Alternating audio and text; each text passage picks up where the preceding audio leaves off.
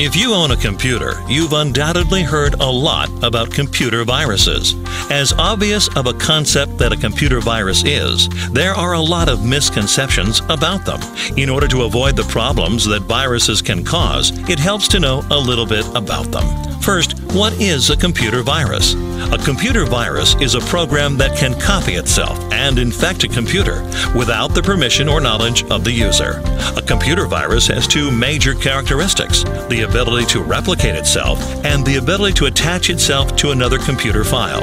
How do I know if I've been infected with a computer virus? There are many different symptoms of a virus-infected computer.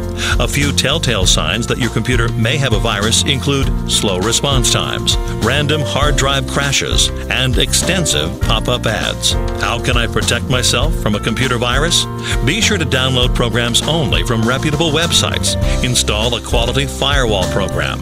Do not open suspicious emails or attachments. And most importantly, make sure you have a good antivirus program installed on your computer.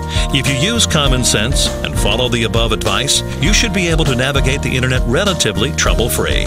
Be sure to read our independent antivirus reviews at www.antivirusware.com.